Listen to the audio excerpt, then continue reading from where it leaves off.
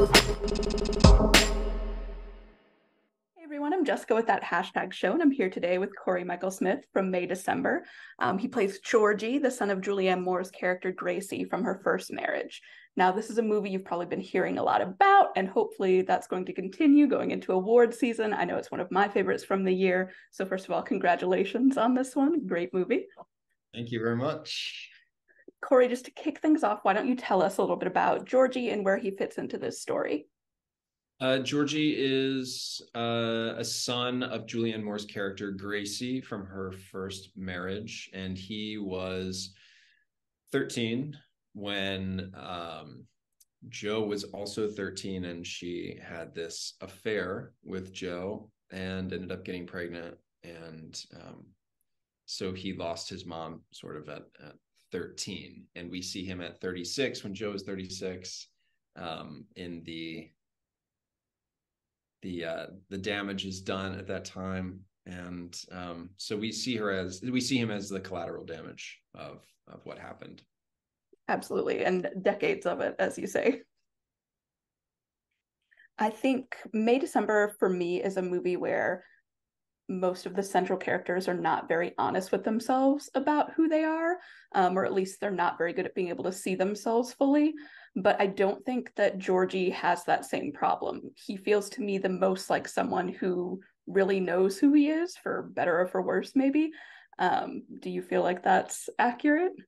I do not feel the same way as you do. Okay, great. Tell me about it.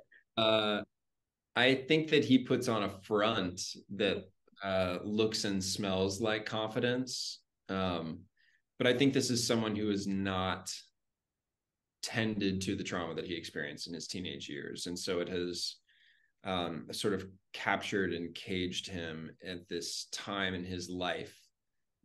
He's a bit immature and a bit reckless and is sort of desperate for the attention and adoration and love that became a sudden deficit in his life after the age of 13. And I think some of his behavior is a demonstration of someone who was raised by an overbearing mother and then suddenly didn't have one at all. And also was living in a world suddenly where everyone knew who he was because of what his mother had done, and is constantly just connected to that and doesn't have his own identity, and has worked really hard to like craft something else that's very noticeable, that belongs to him, that he is, that is not that. I think is sort of what I was trying to do. Yeah. Gotcha. So you feel like it's a lot more sort of flash and cover up because he hasn't been able to get to that substance and figure out who he really is. Yeah, I think I try to make some choices the way that he's, communicating and talking about things, where he has like a sense of humor about things, with just like slight slides into getting lost in some very sad reflection, and then pulls himself quickly out of it because he can't do it, and it's not where he sort of lives. Yeah, definitely. I know one of the significant scenes that you have is with Natalie Portman's character Elizabeth, and you give her some information about Gracie's past, which Gracie then later denies. And I've seen people speculating online whether or not he was telling the truth when he said that, or if he was just feeding Elizabeth like the story that she wanted to hear. Where do you stand on that? Look, one of the things that I've been enjoying immensely is people discussing this. So I'm not interested in sort of forecasting exactly what I was thinking. I have a very clear idea of how this plays out, but I sort of love the ambiguity. And one of the things was that we strategically did in that scene, I made sure with Todd that you really are not sure. And I think it's one of the gifts of the film. Absolutely. Okay, that's fair. Keep it open-ended for everybody. I respect it. You were talking earlier about making some specific choices for Georgie just to sort of add in the layers to who he is as a character and sort of give us a little bit of that traumatic past and this these conflicting emotions that he's feeling, what are some of the choices that you made as an actor to sort of feed into that? A few things. I mean, one of them is the way that he sort of seeks attention, gets attention, the performative aspect of wanting to be seen. I think part of that is mixed in with this cockiness that he has of her invading his space. You know, it's his restaurant where he performs and he feels really comfortable there.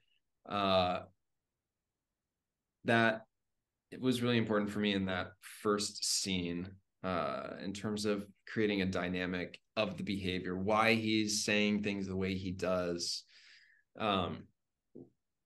Physically, there was a lot of development creatively from our side on how we made him look, what it felt like, that he felt like a teenager. April Napier, our costume designer, brought in the idea of like having these chokers that sort of felt like a teenage girl almost, that I really liked. It felt kind of punk, and also teeny. And I had designed all of these tattoos that had different meanings, and a lot of them you probably never see, but they really mattered to me. And I tried to design them, some that he would have done like while a teenager. You know, like I had the word shady tattooed on my wrist in really thick, chunky letters. And then we faded that one out a lot so it looked older, you know, something like that he just made a mistake. So I felt like there was physical evidence of his recklessness and stupidity and youth that he, has there. I had on my one of my forearms fucked written, but like FUKT, just stupid stuff like that. And then I had some like shrooms on my, like near my clavicle that I don't know that you see, but I really enjoyed. He had an upside down triangle, which, it's like sort of queer coded. The language is a bit coded that he's queer, and he talks about giving a hand job. Not that that's like, the thing is, the hand job thing, I'm like, Georgie's sort of a liar and a bit of an enigma. So like, maybe that's not fully true, or maybe that doesn't actually mean that he's queer, but it sort of definitely leans that way. But I have this upside down triangle behind his ear as sort of an homage to that. So I just had a lot of things specifically designed for me to know who he was, or I really felt like I was in a body that had history to it, where he was making really conscious choices about, or I was making conscious choices about who he was physically through that. Awesome. I love getting to learn these like inside things now. When I go back and watch, I can see like what tattoos I can peek out and really watch for that. That's fun. Thank you. Yeah. Now I know this movie. Also, there was sorry, I'll tell you about one more too that I designed, because I actually just like the way it looks. On the outside of my right forearm, I have it says blister. It sort of looks like biter, but it's because of the letters that were more bold, but it says blister because I liked the idea that he is this like blister that's like could be popped, that he is this like damaged thing from too much heat in his life, that he's like filled with this sickness and could like pop. Horrifying, but I see that. I get it. Yeah.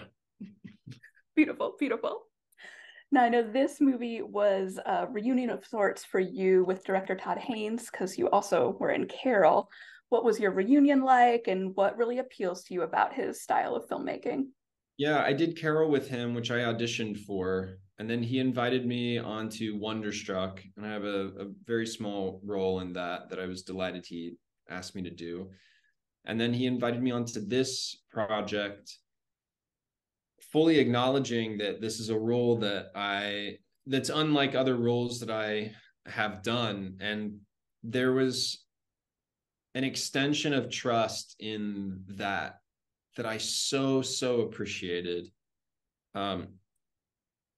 You know, I Todd is he's a legend and a genius and such an astonishing craftsman. And for someone like that to extend trust is really empowering and exciting. And so I felt really honored by that and really excited, and a lot of, the sort of, I spent a lot of time preparing for this, for like what it is. It's these 3 scenes, but I really felt so vividly like I knew who this character was. I spent a great deal of time getting ready for it. And I had never like spent, I always like work with music a lot before I do a performance, but I had never sort of drawn before. And just the activity of making the tattoos was so helpful to me in feeling really connected to him. But I just felt so really honored that Todd had invited me back again to do this. And really, I just didn't want to screw it up, Didn't want to screw it up. So you got to make sure you're doing the work. And also, what a cast. So I wanted to be sure that I was really showing up. And one of the jobs that Georgie has in the script is to really create some serious problems for Natalie. And I've never worked with Natalie. I've had the privilege of working with some astonishing actresses. And I think Natalie is just bee's knees and an exceptional talent. And I wanted to really be ready to like play with her and cause problems for her. So yeah.